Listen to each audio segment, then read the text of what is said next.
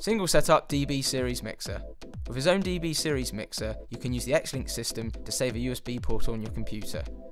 Xlink provides power and data transfer between the DB mixer and the K2. Make sure your DB mixer is connected to your laptop with a USB cable. On your K2, connect the Xlink out socket to the Xlink socket on your DB mixer using the RJ45 cable provided.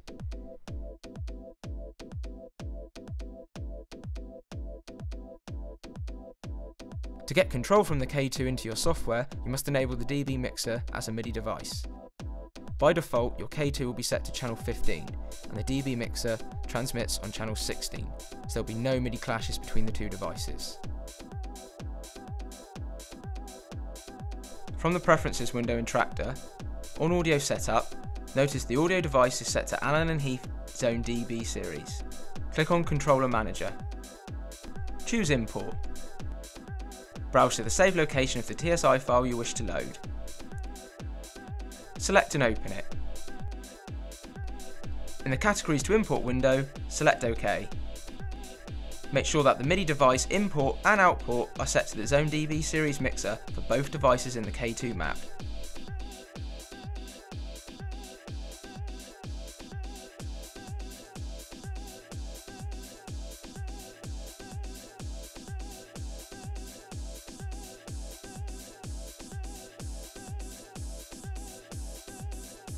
To import the Ableton MIDI map, known as an ALS file, select Open Live Set from the File menu. Browse to the save location of the ALS file you wish to load. Select and open it. You will see the layout change according to the ALS file you have chosen. Open the Preferences panel. On the audio device, you'll notice the driver type is set to Core Audio, and the audio input and output device is set to Xone DB series. Choose MIDI Sync tab. On the MIDI ports, set the Xone DB series input track on and remote on. Then set the Xone DB series output track on and remote on.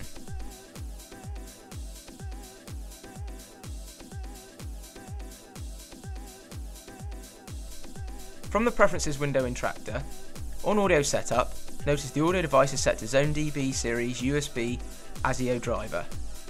Click on Controller Manager. Choose Import. Browse to the save location of the TSI file you wish to load. Select and open it. In the Categories to Import window, select OK.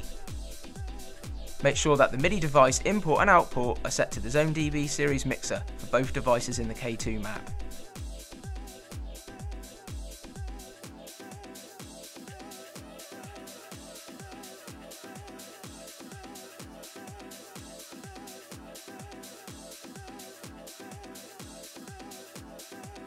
To import the Ableton MIDI map, known as an ALS file, select Open Live Set from the File menu.